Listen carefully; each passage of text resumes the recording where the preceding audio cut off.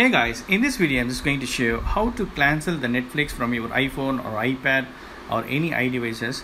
This is my iPhone. I'm just going to cancel the membership here. This is my Netflix account. So go to this more and click this apps account. Under your account you can see your membership and billing informations, and come down, scroll down it, and you can see this option, cancel membership. So you can just click this, tap on that. Cancellation will be effective at the end of your current billing period, 26th February. So mine is going to end on 26th February. So I'm just going to finish the cancellations now. Tap on the finish cancellation. Yes, it's done. If you want, you can give this informations. Also, I got the notifications and click done. Now you should see this restart membership like that. So come down, see this restart membership. So cool.